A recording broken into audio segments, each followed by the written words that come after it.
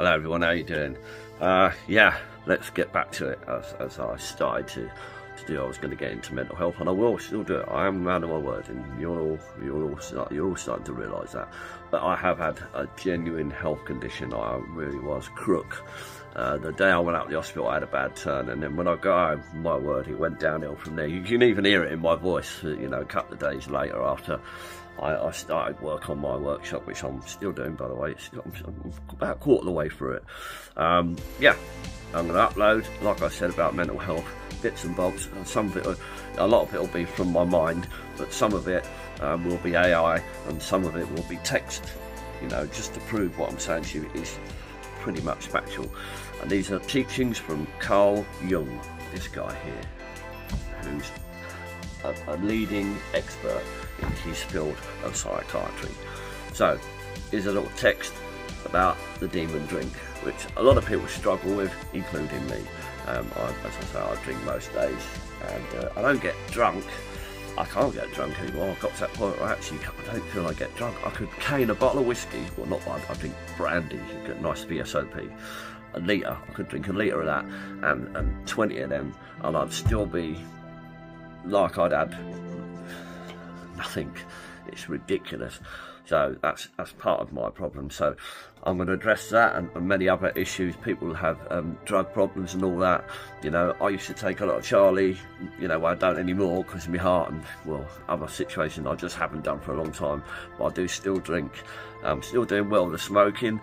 Having a fag here and there. I'm actually having one right now. I'm not going to lie to you, I'm actually having one now, right now.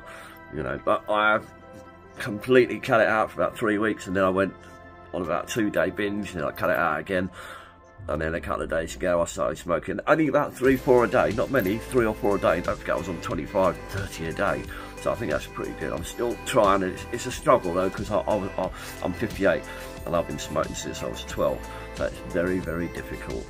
So if anyone else is out there doing the same thing, keep going. You're gonna slip a little bit. It's gonna happen. It's a natural order of things when you've been smoking or drinking for years.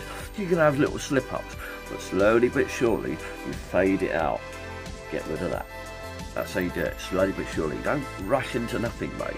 Take your time, fade it out slowly but surely, and then you'll just be a social drinker, you know, drinking on weekends, but not excessively, you know, keeping it to a respectable limit, not getting, you know, bladdered. And if you're giving up smoking, just 1 or 2 here and there, once a month, whatever. Just cut it down. Eventually you can nip it in the bud. But the drink, that's fine to have every now and then, because we all go out, we've all got mates, and we all socialise, and we have a drink because it's sociable, isn't it? But don't drink in excess. Keep it to a medium, and you'll do all right. And fade it out to a nothing, and eventually you can pick and choose when you want to do these things, and you won't have a problem with it, and it won't affect your life, and everything will be hunky-dory. And we're going to get into loads of other areas of mental health, but one step at a time, mate. First thing I'm going to address, as I say, is drink and depression and things like that, and why we drink. So this is what the text is. Enjoy. Speak to you soon. Take care. Love you all. Really, really take care, man. All here. Seriously.